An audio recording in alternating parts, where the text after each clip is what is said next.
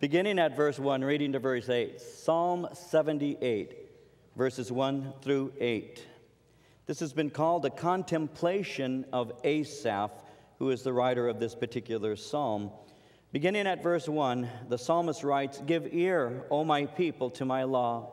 Incline your ears to the words of my mouth. I will open my mouth in a parable.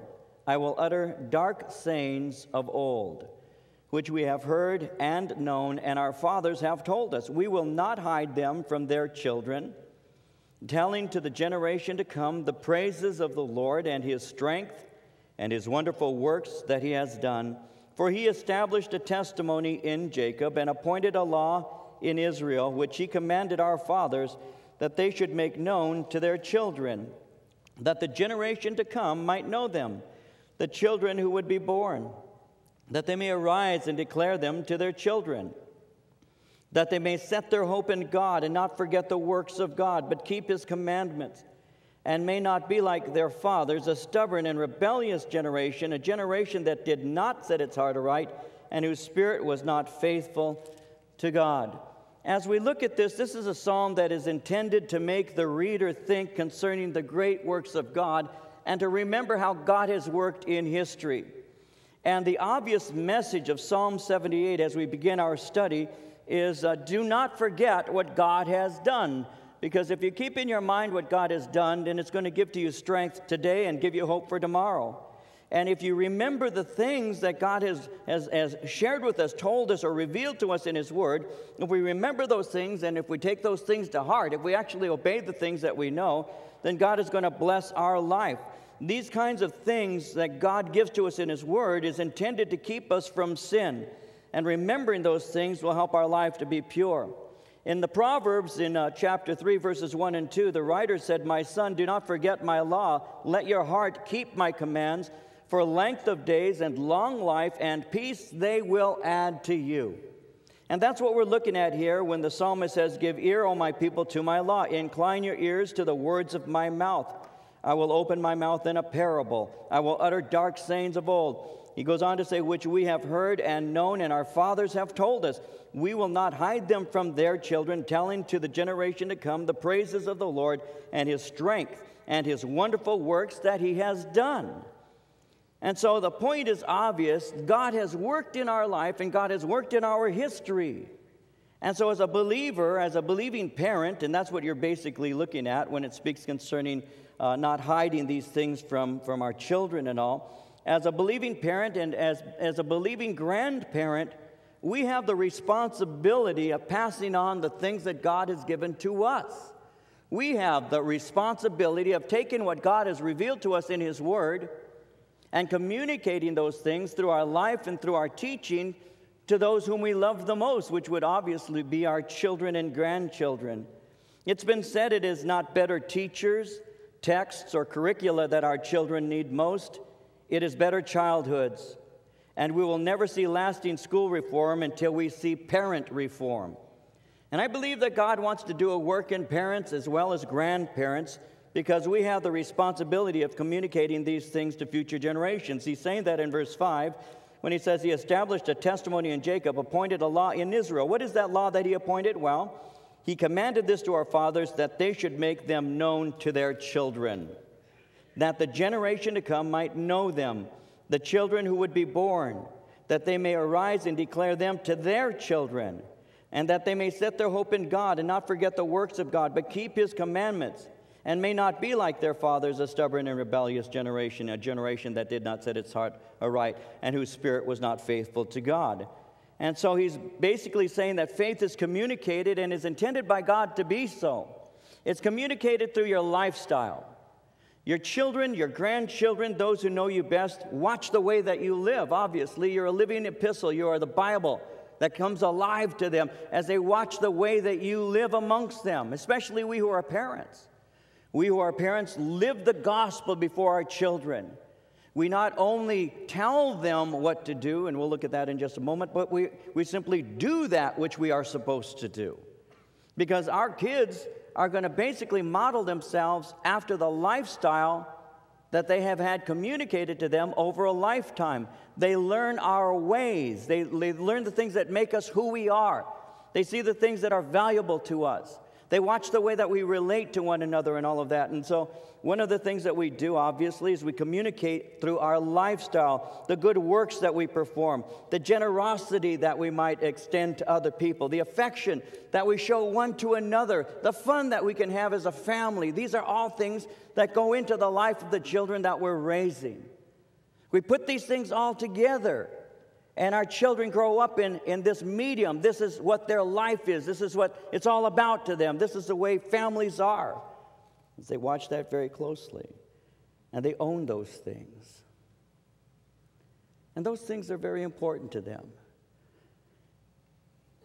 A second thing that we do is we explain those things to our kids. We conscientiously do so. They want to know sometimes why we are the way that we are.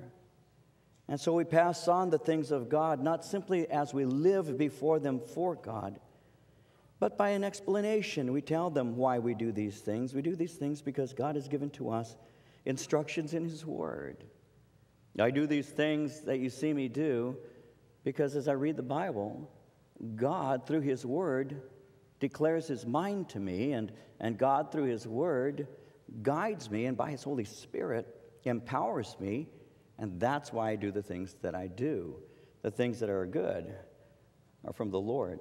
The Bible tells us in Deuteronomy chapter 4, verse 9, "Take heed to yourself, diligently keep yourself, lest you forget the things your eyes have seen, lest they depart from your heart all the days of your life. Teach them to your children and to your grandchildren." Teach your children these things, and he says, and love your grandchildren enough to communicate them to your grandchildren also. You know, we do those kinds of things now with our grandson. You know, my Josiah is very loved and knows it. You know, I'll be careful not to go on a Josiah rampage with you, but it's true.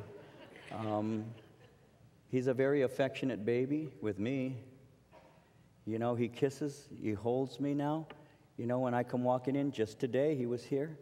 And when I come walking in and he sees Gramps, you know, he raises his hands and comes to me, and I put him in my arms, and he immediately places his head on my shoulder and just hugs me. And man, I am raptured. I'm in heaven. It's just such a wonderful feeling. And he's learning that he can be loved, and he's learning how to give love. That's how it works. And his grandma, Marie, will before he eats, she'll take him by the little hand, and his mama does this too, take him by the little hand and say, "Thank you, Jesus, for this food. Amen." You know, and then begins to feed him and overfeed him, and that's how it works, right? That's how it works.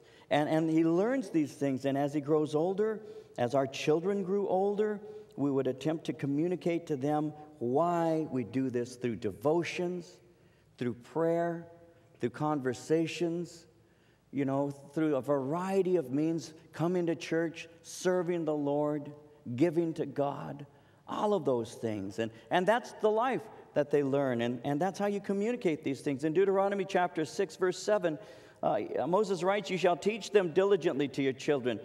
You shall talk of them when you sit in your house, when you walk by the way, when you lie down, and when you rise up. May it be the entire atmosphere of their life." You see, it only takes one generation to begin to stop the movement of the Holy Spirit. It takes a generation who forgot to give to the generation coming up the things that God had done in their life. And, you know, as I look back over the years that I've walked with the Lord now, coming out of what was referred to even by Time magazine as the Jesus movement and the Jesus revolution, there are numbers of people who were veterans of that movement, who got saved back in the early 70s, late 60s and all, and would call themselves Jesus freaks and all of that, who failed to communicate to the children. It reminds me of Judges chapter 2, verse 10, when speaking concerning the death of Joshua and his generation. The Bible says, "All that generation had been gathered to their fathers, and another generation arose after them who did not know the Lord, nor the work which he had done for Israel." You begin to think, what is happening in this nation that we love so much? What is happening in the United States of America, even as I speak. And I was thinking about that just today.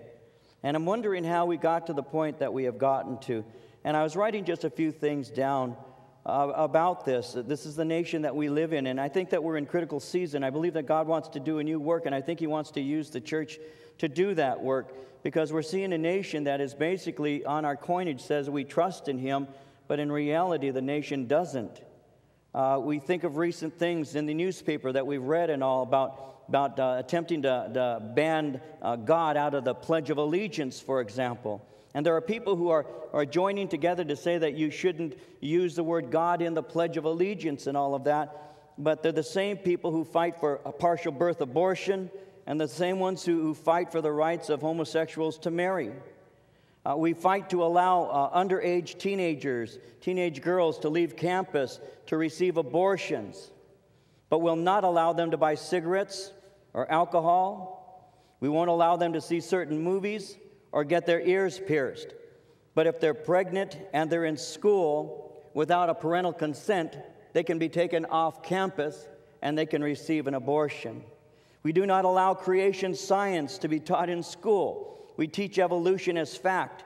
And then we get angry at kids for acting like animals at their graduation. We've been teaching them that's all they are for the last 13 years of their life, and then wonder why they act that way. We as a nation actually minimize the status of women who desire to remain at home and care for their children. And yet we wonder why young people today are so rude and lack basic manners. Who's teaching the kids manners? Who's teaching them to be polite? Who's teaching them to say yes, sir, and no, sir? When's the last time you heard somebody 14 years old say, excuse me? Even our own kids don't do that. They say, hey, get out of the way. I mean, our own kids can do that. And the profanity that is so easily spoken today, the rudeness, the disrespect. Now, I'm going to date myself here. Not that I'm taking myself on a date, though that has happened on occasion. But I was raised with this, my parents who said, you don't call older people by their first name. You call them Mr. or Mrs. That's how we were raised. That's how I was raised. Now, if the older person gave you permission, then of course you could call them by the first name, but it would be awkward. Mr. As a matter of fact, I'll tell you the truth. I called my father-in-law Mr. Lopez until just before he died.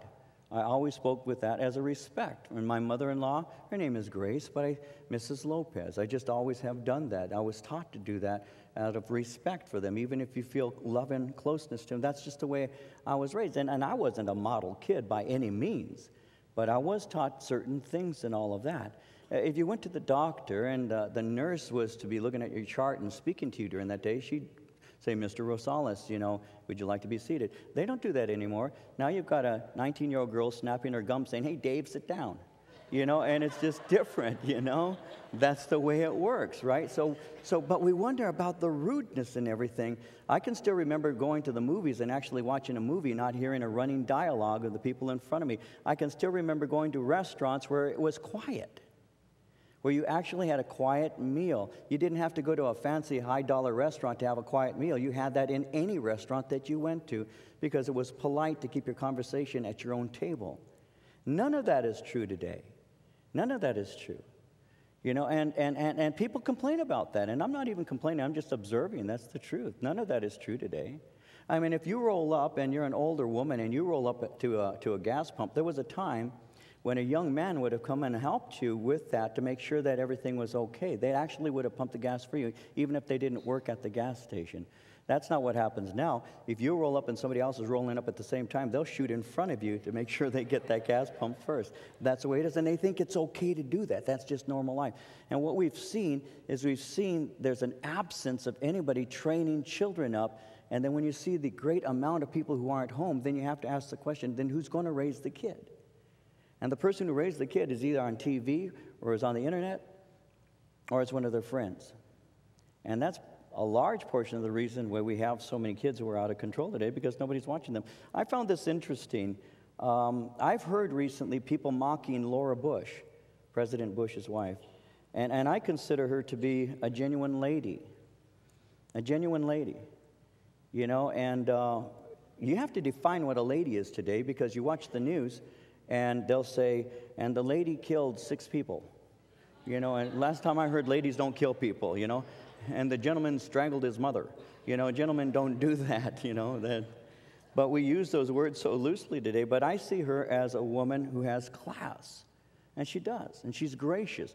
And I believe that she brings honor to the title First Lady. But I was listening to somebody just yesterday who was saying that she exalts Teresa Heinz Carey for speaking her mind. And I'm wondering where Teresa Heinz Carey's mind is most of the time. She says some of the strangest things. And they look at Hillary Clinton as a model for women. And maybe for some guys, but not for women, and because and this may sound evil and unkind, but I don't see them as models for my daughters. I wouldn't want my daughters to be just speaking their mind. There needs to be self-control. There needs to be civility. There needs to be a sense of dignity, especially if you're going to be holding the office or the position of being called the First Lady of the United States. But we don't have that anymore, you see, and there's a lot of young people say, yeah, I like people who speak their mind and say the kinds of things, call people idiots, and used a word recently that many of you don't even know what that word means, but it's a very filthy word that's been being used in the news recently, and I won't use that word here in the pulpit, but I have to tell you that the actual definition of the word that was used recently is a vulgar word. And it just comes out and flows so easily and all of that. And people admire that. We've got a society that really doesn't understand what's going on. The bottom line is, if this society is going to ever become better, it's going to become better because God's word is honored and people actually are doing what God says. And if we're going to in any way be able to save the generation coming up, we need to spend a lot of time praying for them and working with these kids and communicating. And that's basically what he's talking about here. That they, he says in verse 7, may set their hope in God and not forget the works of God, but keep his commandments. That's the bottom line. He says parents and grandparents have the responsibility of doing that. We need to share the wonderful works of God. We need to teach our children to praise his name, that we might together be able to see the Lord honored. When he says in verse 8, and may not be like their fathers, a stubborn and rebellious generation, well, God's desire is for his children to be blessed and to trust in him. The Bible in Amos 5, verse 4 says, thus saith the Lord to the house of Israel, seek me and live. God doesn't want a rebellious and stubborn generation. He wants a generation that does the right thing, a generation who is faithful to God. Verse 9, the children of Ephraim, being armed and carrying bows, turned back in the day of battle. They did not keep the covenant of God. They refused to walk in his law and forgot his works and his wonders that he had shown them. Now he speaks of the children of Ephraim. The children of Ephraim, Ephraim being one of the 12 tribes, is a reference to the tribe when it refused to enter into battle, but it's really a picture of rebellion. And so he's just continuing to say that this is a stubborn and rebellious generation and uses Ephraim as an example of that. And verse 12, marvelous things he did in the sight of their fathers, in the land of Egypt, in the field of Zoan. He divided the sea and caused them to pass through, and he made the waters stand up like a heap. In the daytime also he led them with the cloud, and all the night with a light of fire. He split the rocks in the wilderness, gave them drink in abundance like the depths. He also brought streams out of the rock, caused waters to run down like rivers. But they sinned even more against him by rebelling against the Most High in the wilderness, and they tested God in their heart by asking for the food of their fancy. Yes, they spoke against God. They said, can God prepare a table in the wilderness? Behold, he struck the rock so that waters gushed out and streams overflowed. Can he give bread also? Can he provide meat for his people? So at this point, Asaph begins to remind the people of how God delivered the nation of Israel from Egypt. Because in Jewish history, he's reminded them that the nation of Israel had actually been in bondage to Egypt and had spent 430 years there. But God had raised up a deliverer, a man by the name of Moses. And as he's speaking here, he's reminding the children of Israel how that God had done that and how that God brought plagues and all. And you'll see that in some detail in just a moment. But how that God had brought 10 plagues against the Egyptians, and ultimately the nation of Israel was allowed to leave. And God had brought those plagues on the nation of Egypt in order that he might judge the gods of the Egyptians. Now he speaks concerning verse 16, how he brought streams out of the rock and caused waters to run down like rivers. Assuming that we remember the stories of the children of Israel in the wilderness, we know that as they were wandering through, they became thirsty, and God spoke to Moses and said to him, "Strike the rock, and water will be provided." And that's exactly what took place. He struck the rock, and water came out of the rock, and the water was abundant enough to take care of the needs of, some guesstimate, up to 2 million people. And so this water gushed out and actually flooded out. That's what he's speaking about in verse 16 when he says he brought streams out of the rock and caused waters to run down like rivers. Because they had livestock and because there was up to 2 million people there who were wandering through the wilderness, this was an incredible amount of water that was supplied for them, enough for everything and all needs. But what happens? Well, verse 17, they sinned even more against him by rebelling against the Most High in the wilderness. They tested God in their heart by asking for the food of their fancy. They spoke against God.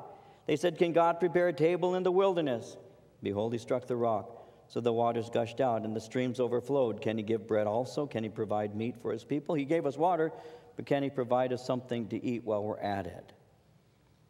Well, in reality, what happens is they begin to disbelieve in God, and they actually continue to rebel. Even though they're in a point of disbelief, God begins to provide for them. As you remember the stories of what took place there, God provided in miraculous ways.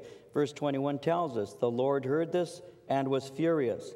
So a fire was kindled against Jacob, and anger also came up against Israel."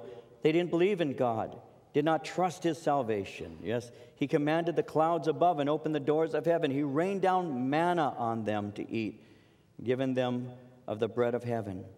Men ate angels' food. He sent them food to the full. He caused an east wind to blow in the heavens, and by his power he brought in the south wind.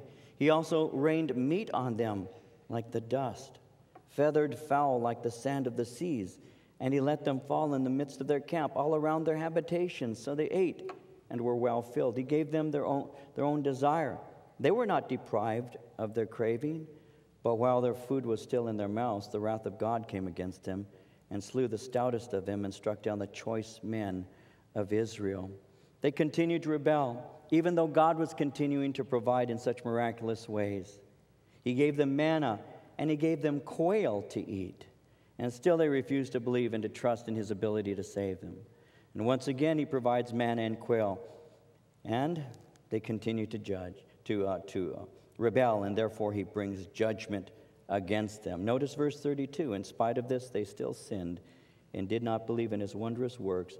Therefore their days he consumed in futility, their years in fear. It amazes me how the Lord can work in our lives and do wonderful things that will cause our hearts to just leap. We say, "God, you've been so good. Look at how you've worked in my life." And indeed, God does sometimes in your life. I'm sure if we were to sit down and begin to think about all that the Lord has done, all the wonderful things the Lord has done, I'm sure that we could begin to compile stories and even make a book of just the wonderful works of God in our life, the prayers that we've had answered, the blessings and miracles that we've seen in our life, how God has moved on our behalf in so many ways for so long, so faithfully. And yet it seems sometimes that God has done one thing in our life, and then, a few days later we're saying, "Well, where is God now? How come you're not answering my prayer? Why aren't you hearing what I am saying to you, Lord?" And like spoiled children, very often we fail to remain grateful for too long. Well, God provided for the children of Israel, and that's what Asaph is saying. He's saying the Lord provided for them. I mean, think about it for just a moment. They're wandering in the wilderness. They've got 2 million people, all these cattle and sheep, all their herds and everything. And they're wandering in the midst of a wilderness. And they've just been delivered through miraculous plagues that God has brought on the nation. We'll see that in just a moment. And as they're coming out, they've seen God do incredible things. And yet they begin to say, "Well, we're hungry. And we used to enjoy the onions and the garlic and all the rest that we had there in Egypt. Have you brought us out into this wilderness just to die? Why have you brought us here? How come God isn't providing for us? We're thirsty and we're hungry."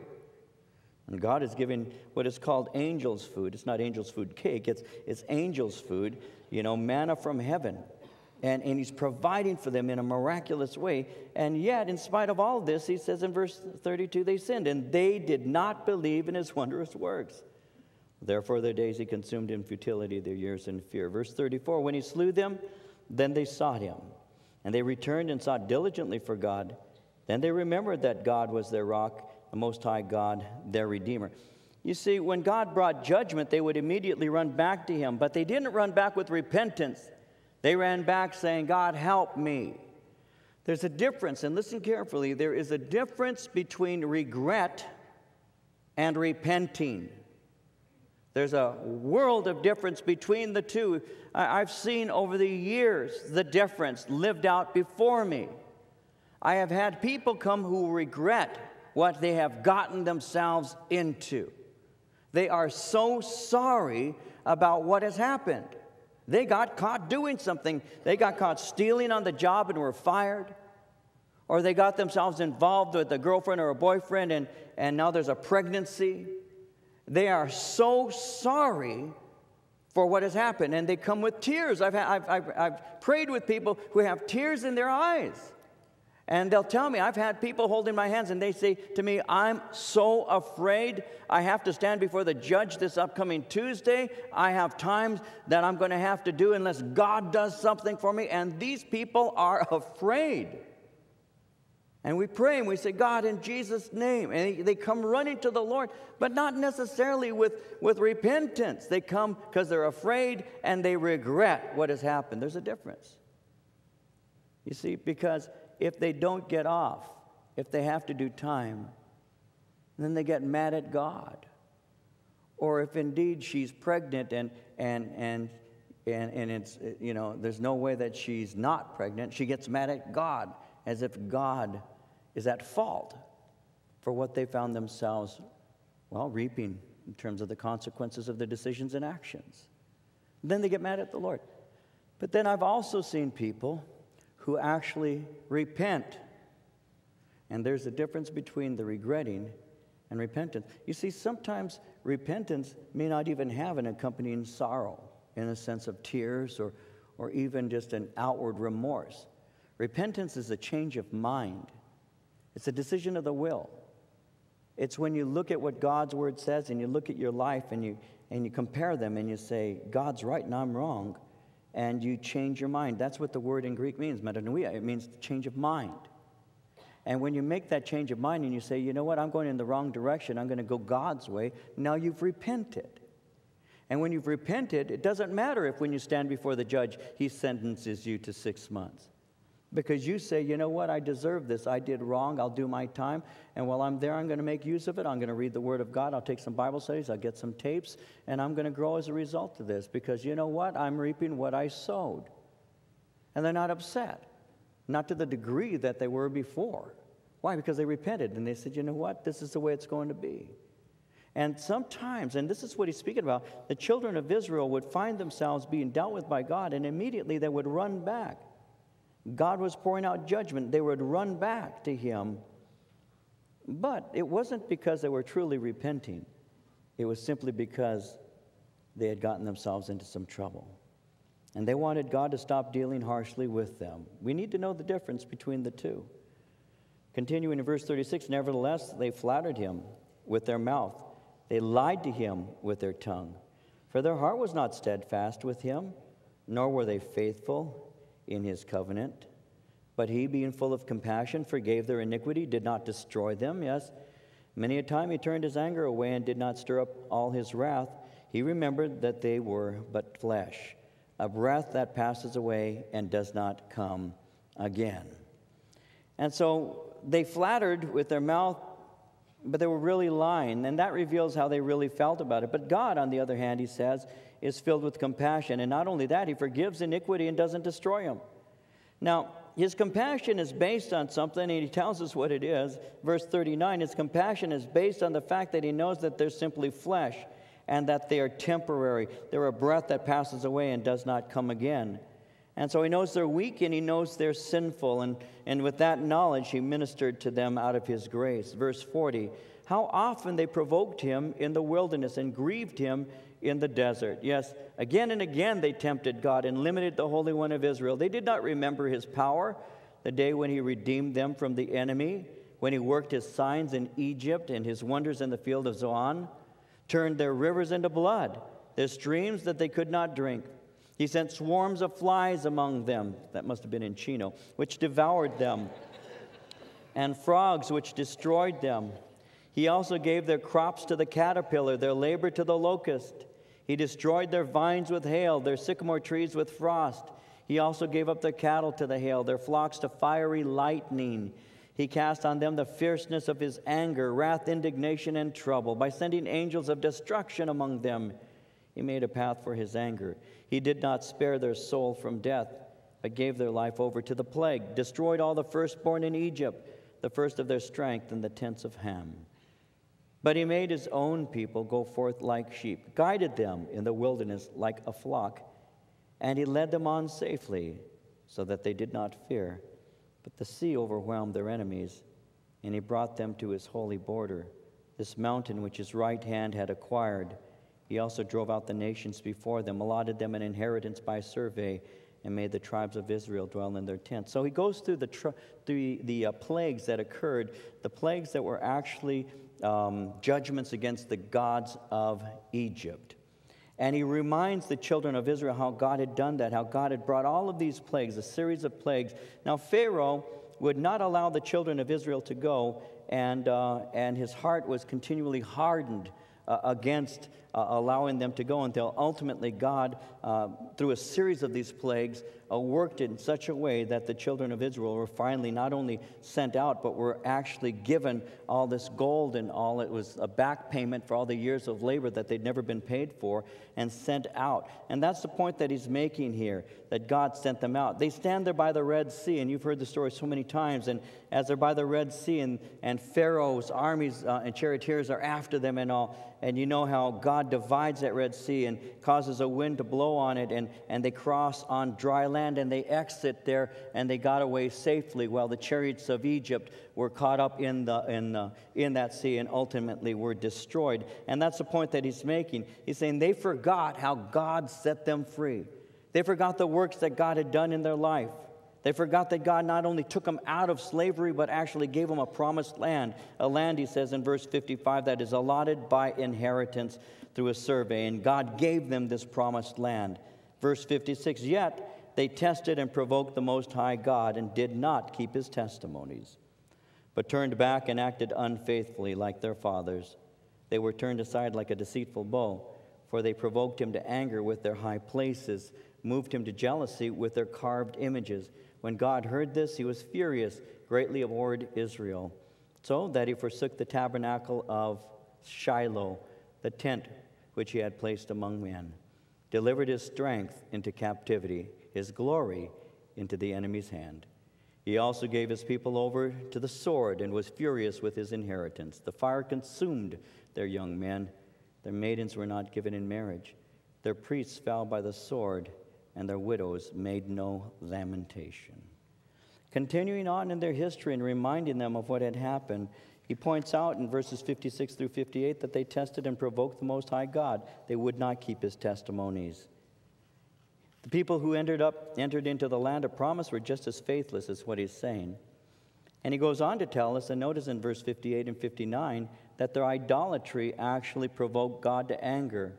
As a result of that, when you study Jewish history, you'll remember that as a result of their idolatry, God actually removed the Ark of the Covenant, which was his presence, from amongst the people.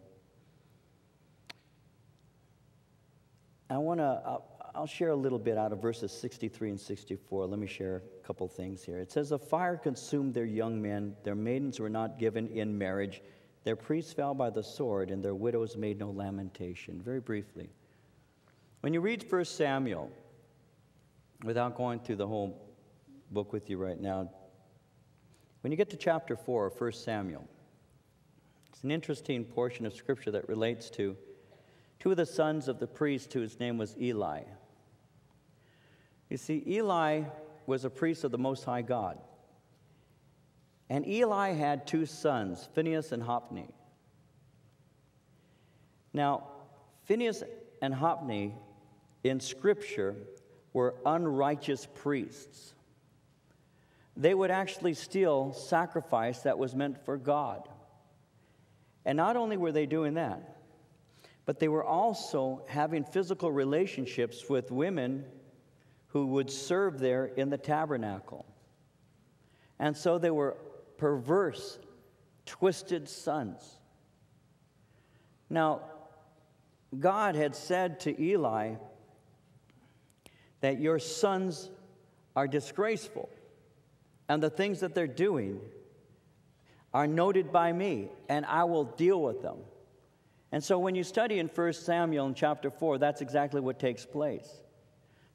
The Philistines came against the nation of Israel. When they did so, the children of Israel who had the Ark of the Covenant is the presence of God amongst the people.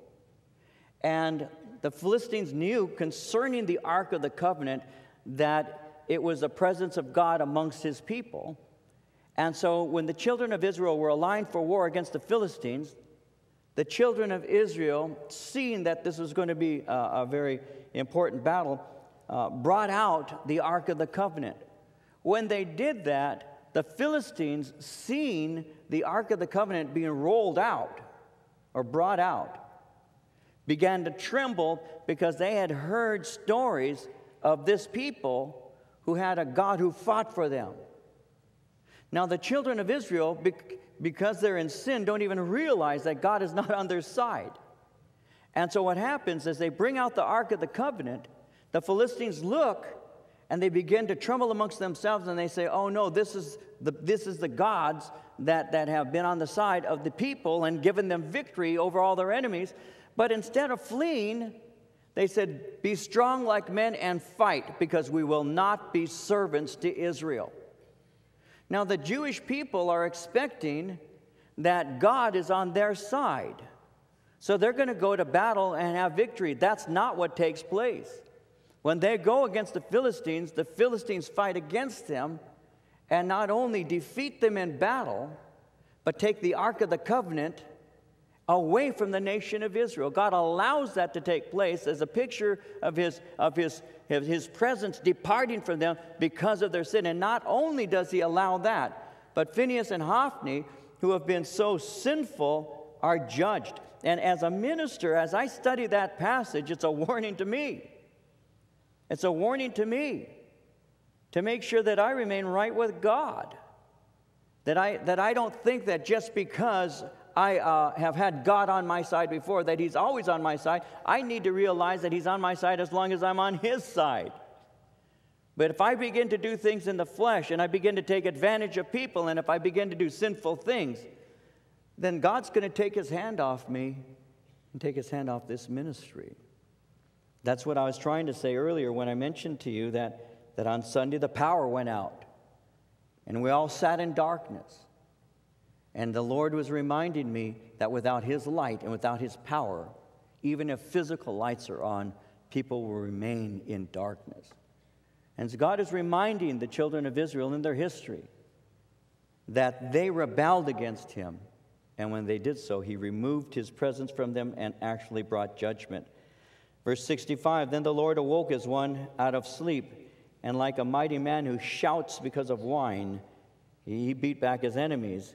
He put them in perpetual reproach. Moreover, he rejected the tent of Joseph, did not choose the tribe of Ephraim. He chose the tribe of Judah, Mount Zion, which he loved. He built a sanctuary like the heights, like the earth which he has established forever. He also chose David, his servant. That's me. No. And took him from the sheepfolds, from following the ewes that had young, he brought him, to shepherd Jacob his people, and Israel his inheritance.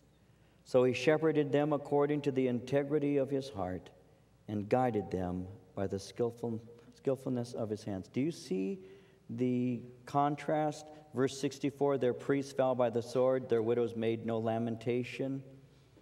Do you see the contrast between that and verse 72? David shepherded them according to integrity and skillfulness. As a shepherd king, David was taken from humble beginnings. He was just a young boy caring for his father's flock when Goliath, the giant Philistine, 9 feet 9, challenged the nation of Israel. You remember the story. How that Goliath would come out and say how senseless it would be for two armies to fight when all it's really going to require is 2 soldiers.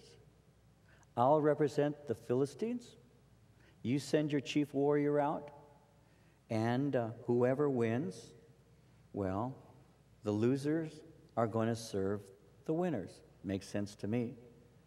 And every day this 9'9" giant would step out and mock the armies of God. David had some brothers who were there in the battlefield. They were older than he. David was there taking care of the sheep and all when his father Jesse said, take some food to your brothers there.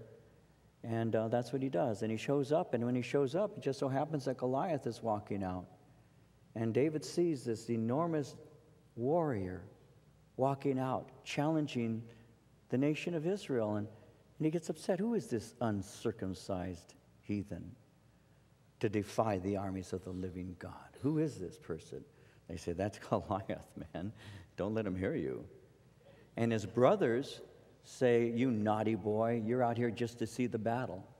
David said, what have I done to you? And he says, what's going on here? And then they tell him. So he says, I'll fight him. I'll fight him. I take care of sheep. You know, when a bear has come or a wolf, a lion, I've taken care of him with my own hands. He's no more difficult to deal with than the things that I've already overcome. Now Saul is the king, and Saul says, I really don't think that's a good idea. You see, you're just a boy, and he's been a warrior from his youth. And David says, listen, you know what? I'm going to take care of this. So Saul says, well, you know, cool. Here's my armor. Now, Saul was head and shoulders above all the children of Israel, meaning he was the biggest man in Israel. So you picture Saul, who is a very large man himself, handing this enormous armor to this young shepherd boy. And you can see David standing there saying, you know, this isn't going to work. And so he takes off the armor of Saul, and he says, I'll go with what I have.